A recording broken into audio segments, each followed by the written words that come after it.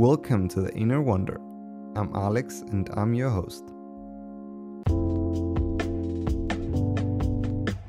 As a kid, I used to play competitive games of tennis in local and national tournaments.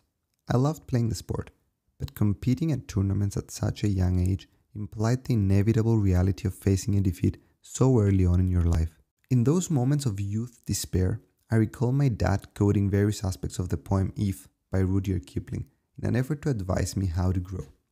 It's a rather short poem. Every line though is important and still today adds value to my learning. It's a poem written in 1895 and it's essentially a father's advice to his son on how to become a mature, responsible and honorable man. It's structured as a series of conditional statements outlining various scenarios and suggesting the ideal way to respond to them. The poem was written 125 years ago, and a lot has changed. I would rephrase the backstory today as the conditions by which an individual can live a virtuous life. Although so many years have passed by and we have experienced so many changes, those conditions live forever and age like a fine wine. I outline here my top 5 conditions as described in the poem. Condition 1. If you can trust yourself when everyone doubts you, but make allowance for their doubting too. In this part of the poem, the poet makes a point that it's important to believe in yourself and your ideas, to trust the process and your skills, that one day you will make it. Nonetheless, the condition underlines that it's important to listen to the criticism you receive and to spend time thinking and considering about what you've been told. Being able to critically receive feedback and assess it and act rationally upon it is one of the greatest qualities an individual has. Condition 2.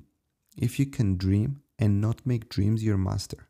If you can think and not make thoughts your aim. I make a reference to a specific quote in many aspects of my life.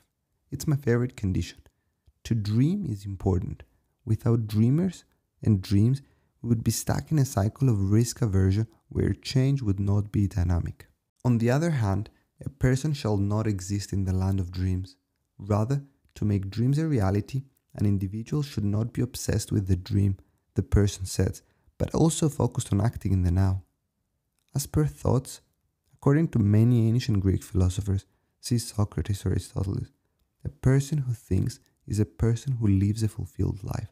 Thus, there's no question as to the value that critical thinking brings to an individual, but always with limits, and setting those limits is fundamental. Condition 3. If you can meet with triumph and disaster and treat those two impostors just the same. This is a very important condition, which took me some time to understand and clarify. A person's attitude is tested on crucial moments, and these moments seem to be the peaks of highs and lows. The condition asks the individual to remain who they truly are in those moments, and thus not to be filled with overconfidence in times of great success, nor with low confidence in times of great defeats. Both triumphs and disasters are temporary states for all of us, and are not said to last. Thus, the attitude one has during those times will greatly impact the next stage, post the peaks. What do you think, thinkers, of this? We're often told that we are tested on the difficult moments. Those are the moments that shape us, and those are the moments we need to control and overcome. But what about the good moments? What about the moments where everything works well? Our attitude is key even in those moments. Condition 4. And lose and start again at your beginnings and never breathe a word about your loss. The 4th condition offers 2 main insights. The first is the common saying of not giving up. I recall a nice quote from Les Brown who said, "When you fall, try to land on your back, because if you can look up, you can get up." This follows a similar trajectory, implying that a defeat is unavoidable, though what matters most is that you set up your engine and start again. The second insight, however, is the one that offers this unique perspective of never breathing a word about that defeat. It's common for people to focus a lot of their energy on bad things that have happened in the past, and to be unproductive on talking and going over and over those defeats. The condition asks the individual to accept the outcome as it is, understand that it's part of the game we call life, and to move on with it. Condition 5.